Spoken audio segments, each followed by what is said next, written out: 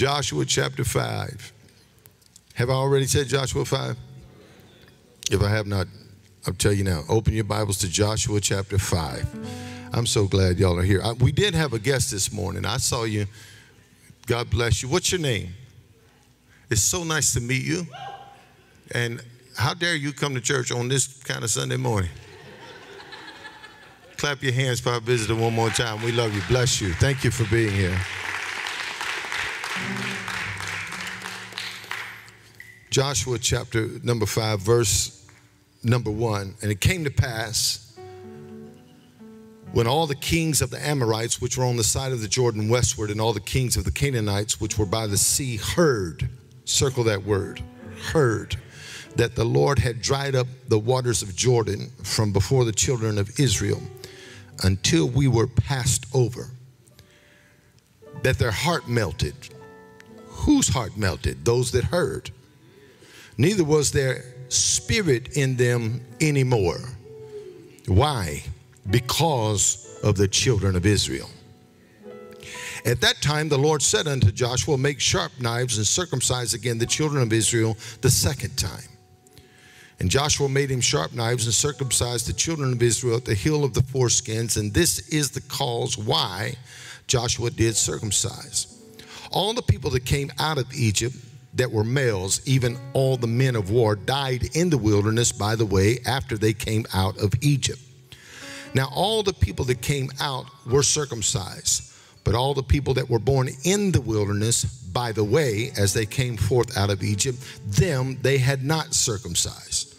For the children of Israel walked 40 years in the wilderness till all the people that were men of war which came out of Egypt were consumed, because they obeyed not the voice of the Lord my God, unto whom the Lord sware that he would not show them the land, which the Lord sware unto the fathers that he would give us, a land that what? Flows with milk and honey. And their children whom he had raised up in their stead, when them Joshua circumcised, for they were uncircumcised because they had not been circumcised in the way. And it came to pass when they had done circumcising all the people, that they abode in their places in the camp till they were what? Whole or healed. And the Lord said unto Joshua, this day have I rolled away the reproach of Egypt from off you. Wherefore the name of the place is called Gilgal unto this day. I'm going to preach a message this morning entitled My Next Move. I need you to tell about 3 people around you, my next move. Watch my next move. Let's pray just for a moment. Father, we thank you now for the reading of your word, and we ask you to anoint us. And I thank you for the people that are here in this sanctuary that braved this storm to come to your house to receive a word that is relevant to their prophetic purpose in this earth. And Father God, I pray that you will just anoint this whole service this morning with the oil of gladness. Thank you, Lord God, that you've removed any kind of heaviness from our life. We rebuke depression and discouragement and despondency. We speak against every distortion that the enemy would send in anybody's minds. And Father, we thank you for clarity of thought. And for the next few moments of time, move us forward into our prophetic future, and we give you praise for it. Lord, we pray for the people that are watching on Facebook Live and placeforlife.tv and all the people who are tuned in now, that you would touch them right in their home, in the hospital, wherever they are watching us, that you would touch them just like you're touching us. And we lift our hands and we say, Lord, have your way. Speak, Lord, your servants are listening. We bind every generational spirit and break every generational curse. And we thank you now, God, for what you're about to accomplish in all of our lives in Jesus' name. Would you give him praise one more time, saints, with clapping your hands? Come on, y'all. Shout to God with a voice of triumph. Clap your hands, all ye people. Bless your name, Jesus. High five 3 people and tell them it's on in the building right now. So we've been talking about in our church movement. We've been talking about advancing. it just was a few weeks ago that we introduced to you the concept of the gates out of Isaiah chapter 62 and verse number 10. The gates represent portals and passages that God drops out of eternity into time. These gates represent opportunities for you to move from one phase of your purpose to the next phase of your purpose, from one term of your time to the next term of your time. So progress is very important in relation to your purpose in the earth. Can you say amen to that? So movement, promotion, growth, advancing, going forward is very important to your assignment in the earth. Amen. So my prayer for you is that you're going higher and that you're going further. Amen. That all limitations are being removed from you. And that the gates that God has dropped in front of you, you will pass through them with a spirit of urgency. Can you say amen to that? It's time for us to make our passage, to make our move, to make our progress. And so when you read Joshua chapter number 5, something very interesting has transpired. They have now made it into the promised land, but there's no progress once they have arrived. Are y'all in the building? So there are 4 laws of movement. Number 1, there is progress. It means to move onward. It means the way forward or the way upward. The 4 laws of movement. Number 1, progress, the way forward, onward, or upward.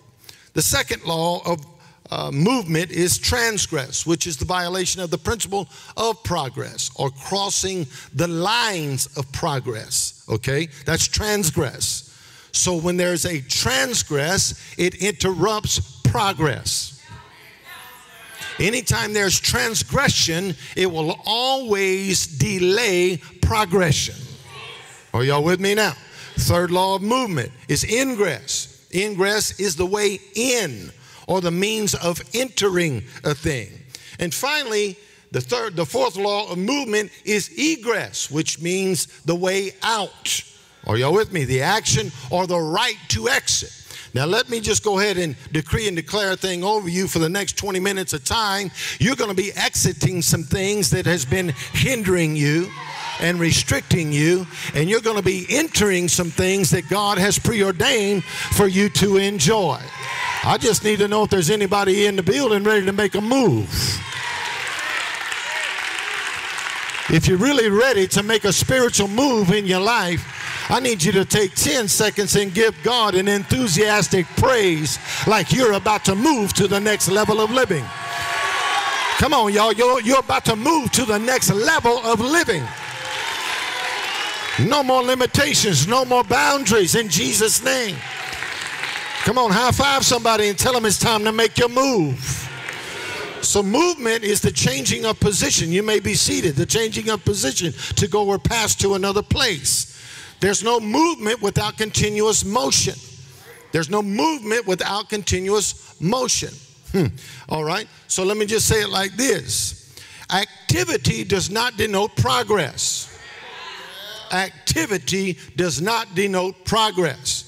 So for there to be movement, there has to be motion. So all motion is an addendum, or all motion is in proportion to the quantity of the mover. Woo! In other words, it's hard to direct a ship that isn't moving. Some of you are wondering why it's taken you so long to move out of where you've been to the place that God has preordained you to be. It's a capacity problem. In other words, what you're carrying is so large it don't move that fast. But once you get to moving, then God adds momentum to your motion. In order for you to have momentum, you have to catch the root, which is moment. Moment is the root of momentum. So God gives us moments in time that we must grasp, we must catch. And a moment is not 60 seconds. A moment is an experience or an encounter with God. So what I came by to tell you is do not let this moment pass you by, because this service could add velocity to your vision that you never had till you arrived here. This service could be the moment that you leave everything that's been holding you back, every cycle and vortex that's been pulling you down. This moment could launch you out of this particular situation. I just need to know if there's anybody ready to catch velocity in your vision. Velocity is when God imparts speed to something. I'm going to say it again. Velocity is when speed is imparted to something that's already moving. So get ready, because velocity is coming your way. Somebody shout, praise God. Well, I've preached enough. If you ain't got something by now, just, get another sip of caffeine and come back and talk to me one more time, because you just got a boatload of info right there.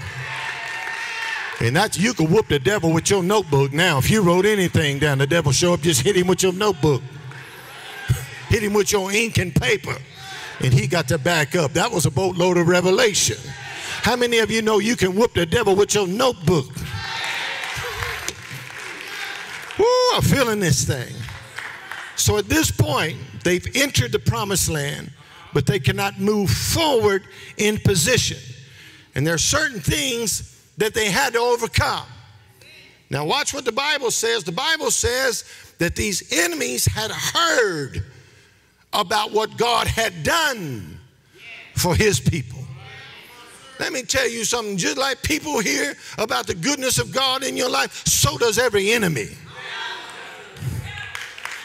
Can I go ahead and prophesy to you and tell you God has done such great things in your life that the enemy must recognize what God has shown as favor on your life? Somebody shout, devil, you better recognize. Woo, Lord. So he begins to deal with them concerning their reputation. The Bible says in verse number 1 that it came to pass when all the kings of the Amorites, which were on the side of the Jordan, and all the kings of the Canaanites, which were by the sea, heard that the Lord had dried up the waters from the children of Israel. Here's what I'm convinced of. The enemy is more afraid of what God has done for you many times than we really appreciate what God has done for us. If you ever have a question if God's going to get you through your next storm, look at your last storm. That thing could have killed you, but you sitting in church today.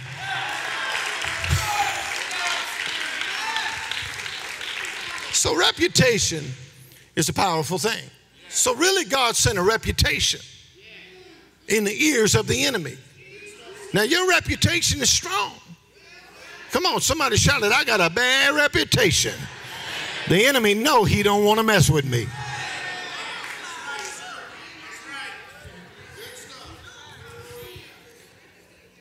Now, reputation can help you, it can hurt you. Reputation is really the opinion of the public towards you. Your reputation is not located in you. Now don't miss that. Your reputation is not located in you. I'm going to just let it sit there on you.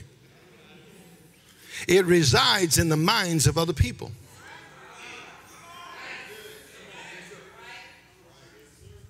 Therefore, you really have no control over it. You can help it, but you can't control it. So I want to tell you, leave your reputation for others to debate. It has nothing to do with you. What you think of me is really in your own mind. If you spend your whole life trying to fix your reputation for everybody else's approval, you ain't never going nowhere. There's only one endorsement you need. The Lord is my light and my salvation. If you have his endorsement, the enemy can't do nothing to stop what God has favored you to do. So Joshua catches this anointing to drive out certain things. And I won't go through it all. But in order for him to possess the promised land, he had to let something transpired. And God said, what you need right now is a favor from me. So I'm going to send a word out into the ears of your enemies before you ever arrive. And what y'all don't realize is the Lord's already speaking to your enemies about your progress. In other words, you don't act like the enemy has the capacity to stop you. The only thing that has the capacity to stop you is you. Talk back to me in this building. Oh, I love the Lord. Don't you love him? Let me just stop and throw this out there. If the enemy could have killed you, he would have already killed you. So Joshua was anointed to contend with these ites. When he gets to the promised land, he got a deal, and we covered them a little while ago. I'll just go through them real quick. The first group he got to deal with is the Hittites, which means terror by confusion or panic or anxiety. It's a spirit of fear. And just let me help you on with that. No more confusion in your calls.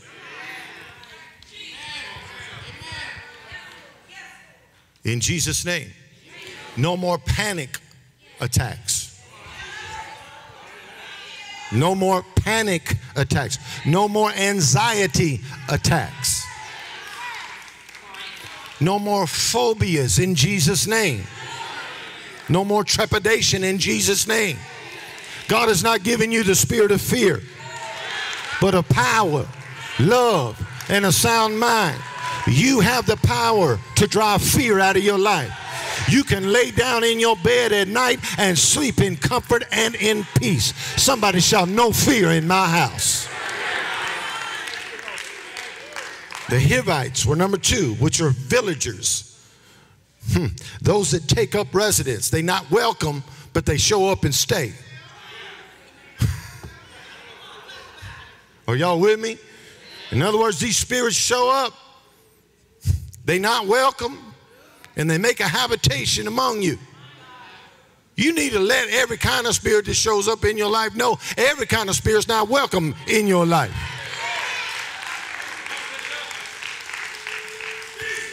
Don't complain about what you tolerate.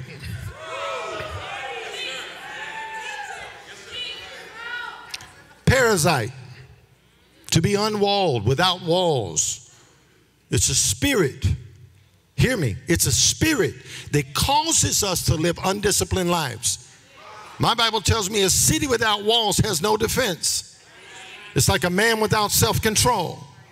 It's time for us as born-again believers to get our walls back, our walls of defense. That includes your convictions as well as your disciplines. Stop saying yes to everything. Stand up and tell something no.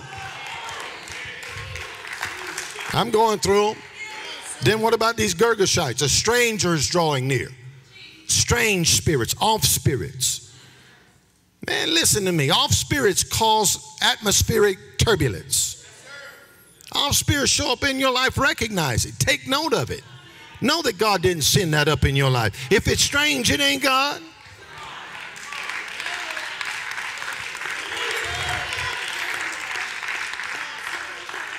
I wish I had time to work on all these spirits, because too many people tolerate these spirits and live with these spirits in their life. And God has anointed you to drive these spirits out of your life, to drive them out of your destiny, to drive them out of your purpose, to drive them out of your homes. And let me tell you, what you tolerate, your children gonna have to battle.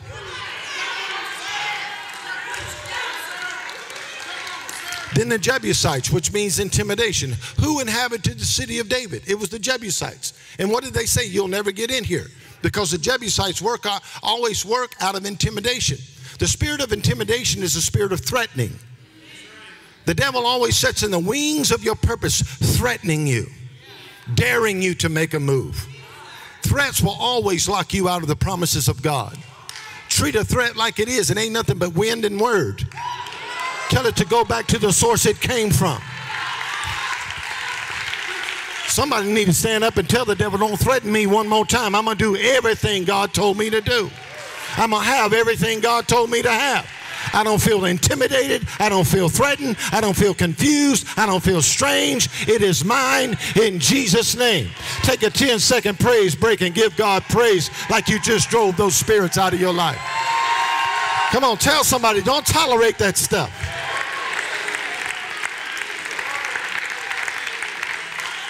I got 10 more minutes. Y'all gonna help me preach this word? 10 more minutes. But now listen to this. Now listen to Bishop carefully. All of those spirits I just went through, or all of those ites I just went through, all these people groups I just went through, did not hear. Only two heard, Hector. The Amorites and the Canaanites, according to our text, verse 1. Only two heard. And I believe this is because these two have influence over all the other ones. The first group that heard was the Canaanites. The Canaanites mean the merchant or the peddler. The spirit of buying and selling. It's the free agent mentality. It's the spirit in churches to say, I'm not appreciated, so I'll go somewhere else. The Canaanite spirit can't never get settled, can't never plant. Always up for the highest bidder. Always looking for the next open position in another area. But they can't just sit down and be still until God says, now I'm about to, your gift will make room for you. And we got too many people that put their gift up to the highest bidder. Let me help you with it. Your gift might get you in a place, but your character is the only thing that's going to keep you there. What did you just say, Bishop? Stop prostituting your gift. Bishop, you're preaching so good. If I had a retractable arm, I would slap myself behind my own head. The Canaanite spirit got to go. The Canaanite spirit is hurting the church today. That's why we have revolving church. So the Canaanites heard. The next group that heard was the Amorites. Okay, yes it is. I agree with you. Good 411. Amorite is to publicize, to gossip. That's what it means, to publicize, to gossip. Because you heard it don't mean you're supposed to publicize it. But the intention of publicizing it is to hurt somebody. It's to cause slander, to scrutinize, always questioning. You can't lead people that's always questioning everything you're doing, because you're always giving answers and you're never advancing. Well, why are you doing it like that? Why are we doing it like that? Why? I didn't ask you. Talk back to Bishop this morning. And be careful what you repeat. If you didn't see it with your own eyes, then you have no business repeating it with your mouth. Gossip has hurt us for too long. It's malicious slander has hurt the body of Christ for too long. Listen, people of God, saints of God, let's watch our mouth. Amen. So it's the Amorites and the Canaanites that heard what God had done for his people. And the Bible says that their heart melted.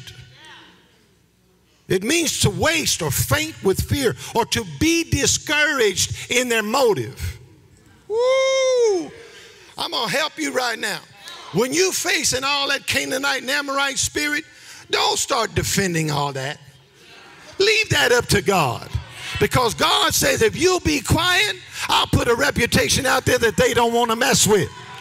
If you let me work for you, then they'll start seeing what I'm doing for you, and they'll have to stop talking about you. I'm going to go ahead and prophesy God's about to do something so big in your life, the enemy's going to have to recognize it. The devil going to have to say only God could do that for them. If you are ready for a big thing to happen in your life, give God praise one more time.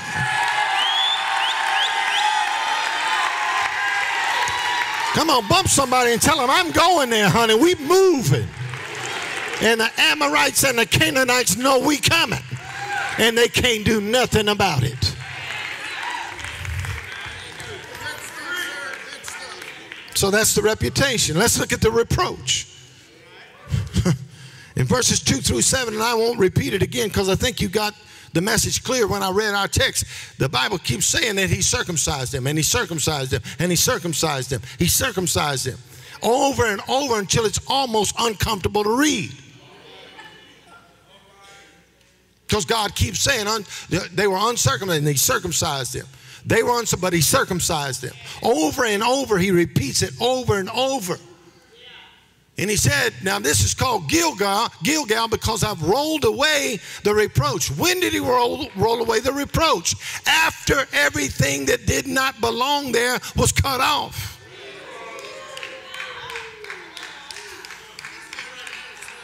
The disgrace, the embarrassment. It literally means, reproach literally means the expression of disapproval. All of us want to be affirmed. All of us want to be approved. All of us want to be endorsed. All of us want that pat on the back saying you're doing a great job. But let me help you. Life's not like that. There's going to always be gainsayers and naysayers telling you you don't qualify, or telling others he don't qualify. But God said, I'm about to cut the reproach off. It literally means a cause or occasion of blame. There's a spirit that attaches itself to people. There's always blaming somebody else. It's somebody else's fault that you're not going forward. Well, if it wasn't for him, I would be doing it. If it wasn't for them, this would happen. And it's your fault that I'm not moving forward. Always blaming somebody else. Always excusing your lack of progress because somebody else did something to you. It's a victim mentality. I came by to tell you that God is about to circumcise that from your life, which means he's going to curtail. The word circumcise literally means to curtail, which means to send it back where it came from. All of us have gone through seasons in our life that we are ashamed of. That brought shame to us. Not some of us, all of us. Because if we gave our real testimony, we would cover our head with a paper bag. Because we don't want nobody knowing everything we did. Because the stuff that really brought shame, you ain't going to testify about that. You might do it from a closet, but you ain't going to do it publicly, because all of us got shame in our past. Never let toxic shame stop you from moving forward in your prophetic purpose. I came by to tell you God is taking spiritual scissors this morning, and he is curtailing. He is cutting off everything that has brought shame to your life. Come on, go ahead and shout it right now. There's no more shame in my game. No more, come on, shout it, it's gone. All shame is gone.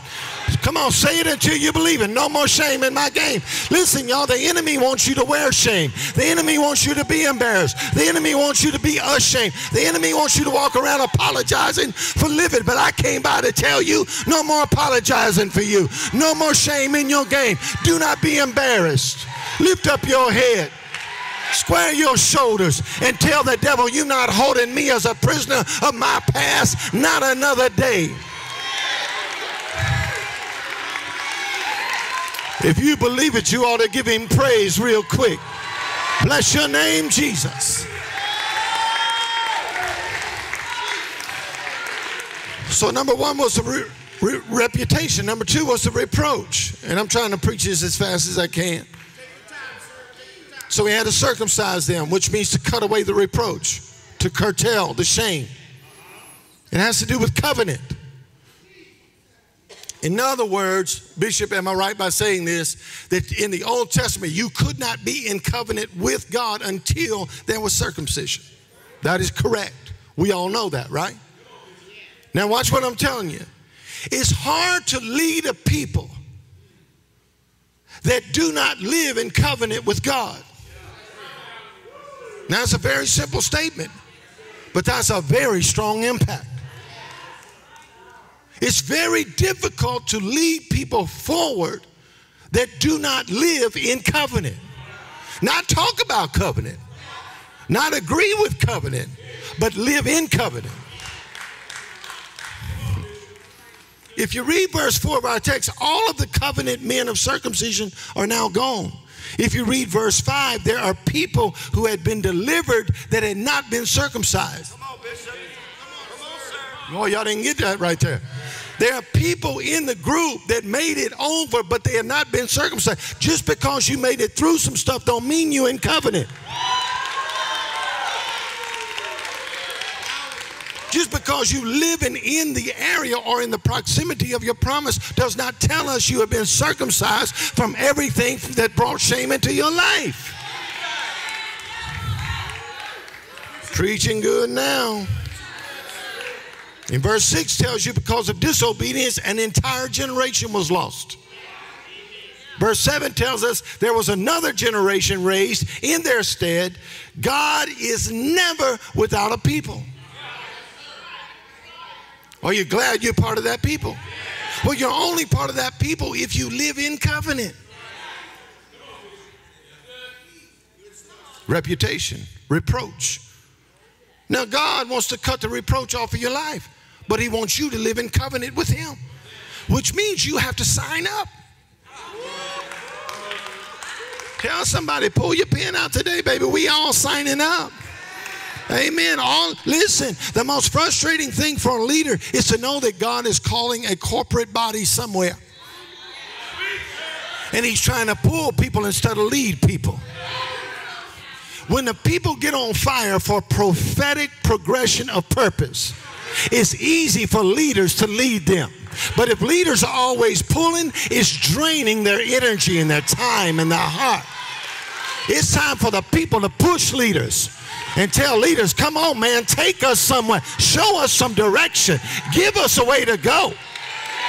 And I came by to tell you, God ain't done the last great thing in your life. You better get ready, because God is leading you into a wealthy place, a healthy place. Come on, bump your neighbor and tell him, I'm going.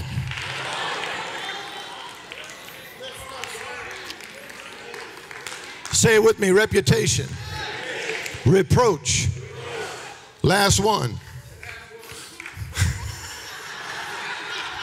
No, that's somebody with you right there. Recover. Say it, recover. Verse 8 says, and it came to pass, when they had done circumcising all the people, that they abode in their places in the camp till they were whole. After the reproach, after the reputation, it's time to recover. Now watch this. What I love about this here now, Pastor Josh, and I'm about to take off, run around this building because I feel this thing all over me more than any place else. What I love about this passage of scripture is he didn't ask them or command them or tell them to do any circumcision until he had already paralyzed the enemy in their future. In other words, God did not require some deep cutting commitment from his people till he halted the enemy from attacking them.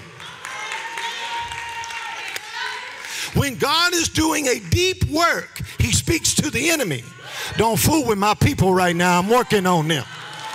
And some of y'all been wondering what's going on, and I came by to tell you God's been fixing you for your future. And he's not let the enemy, he's held the enemy at bay while he works on you. You can't fight half healed. You can't fight a proper battle until you're completely whole.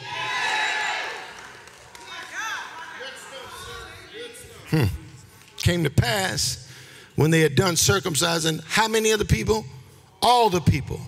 That's what I'm telling you. That they abode in their places in the camp till they were whole. Whew. Strong stuff, y'all. Everybody say, hold your place. They abode where? Elder Smith, in their what? Place. Here's what happens. God starts messing with a corporate group of people. He starts messing with the entity or the institution called the church or the local assembly or whatever you want to call it, the community of believers, the congregation of God, what you want to call it. Whatever you want to call it, he starts fixing them, and here's what happens. People start jumping around because they are uncomfortable that God is trying to fix them. And he's saying, I got to get you right, because if you ain't right, we ain't right. Because God is a God of interrelated reality. If you touch one of us, you've touched all of us. So we need one of us to be healed so all of us can be healed. For all of us to move forward, every one of us move forward. But we can't move forward until he's healed. So when God starts cutting away in your life, it's not time for you to start jumping all around. moving place to place. Plant yourself and be still until God is finished working on you. You can't walk right until you let him work right. Bump your neighbor, tell him, be still and let him finish it. Woo!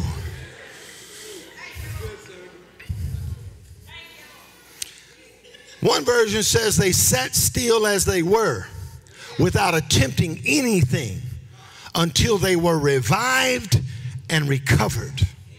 That's strong, y'all. They abode in their places in the camp till they were whole. You are not moving until you are whole. You are not going anywhere until your private areas are healed.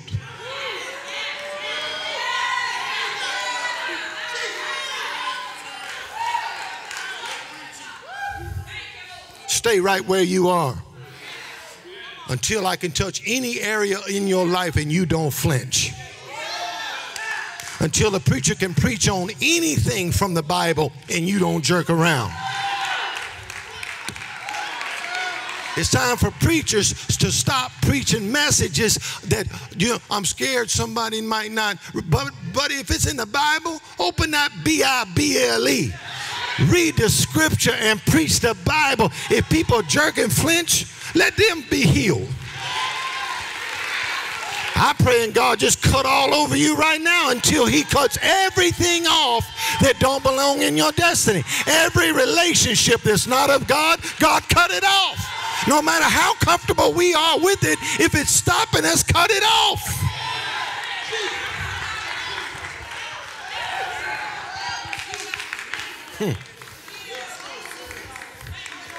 The verb translated healed, until they were healed, means live. That they sat in their place until they could live. Folks, let me tell you, it's horrible living halfway done. I'll say it even better than that. It's hard to live with 1 foot in and 1 foot out. It's hard to live like that, y'all. You need to make up your mind. Either I'm all the way in, but don't make yourself miserable. A double-minded man is unstable in all of his ways. A house divided against itself cannot stand. If you're going to be in the canoe, at least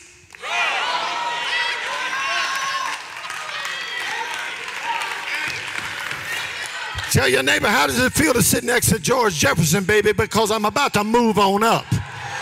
And you can either come with me or you can stay right here.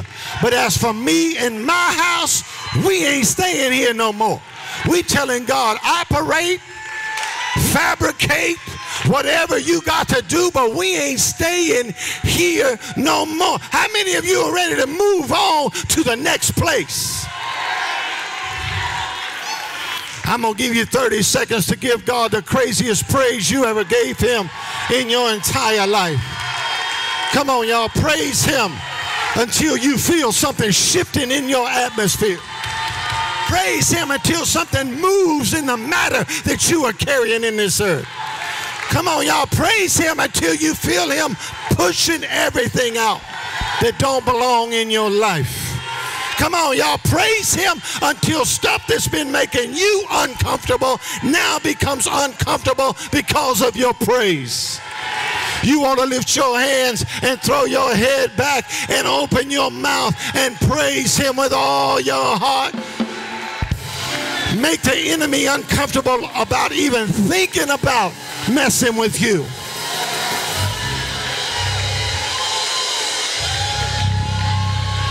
There you go, Papa. Walk it out. Walk it out. Walk it out. Walk it out. Walk it out.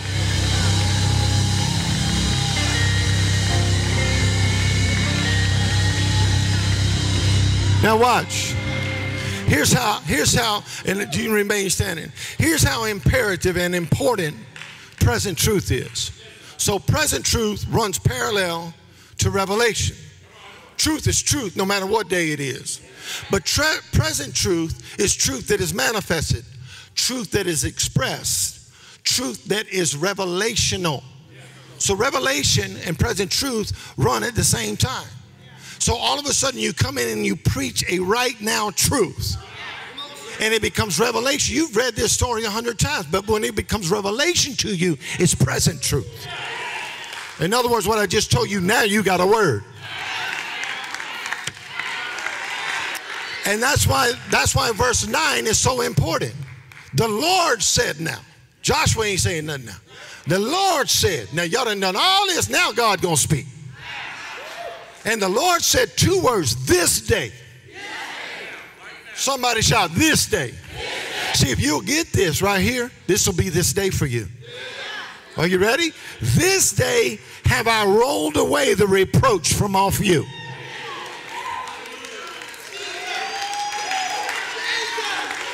But you got to get this present truth for it to be this day.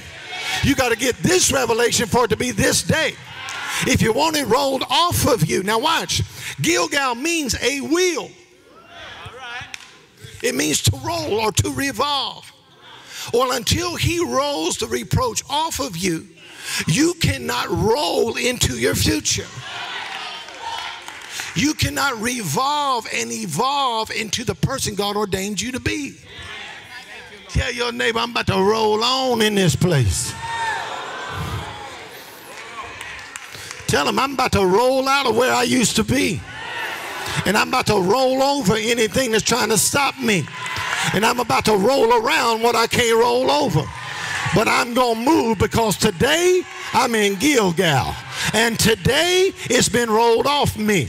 Because stuff left me, now I'm free to move in to everything God promised me. Come on, shout it. No shame in my game. I'm rolling forward. If you're ready to move with some momentum, I dare you to give God one more praise like you love him with all your heart. Praise the name of the Lord.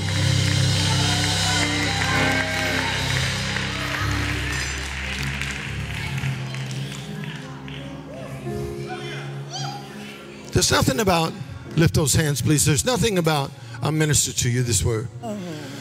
There's nothing about apostolic anointings that is apologetic. Apostolic anointing is always advancing. Jesus said the kingdom of God suffereth violence, the violent take it by force.